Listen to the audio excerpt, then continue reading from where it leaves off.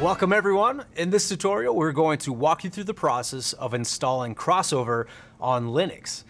Robin, you're monitoring the chat as usual, right? Okay, Linux users can be a little more demanding than Mac and Chrome. So let's get started. So first things first, we're going to do this demo using Ubuntu or Ubuntu or whatever you geeks want to argue about in the chat box. It's a popular version of Linux that many beginners use. So simply visit the CodeWeavers homepage and click on the CrossOver link in the main menu and then choose the Linux option.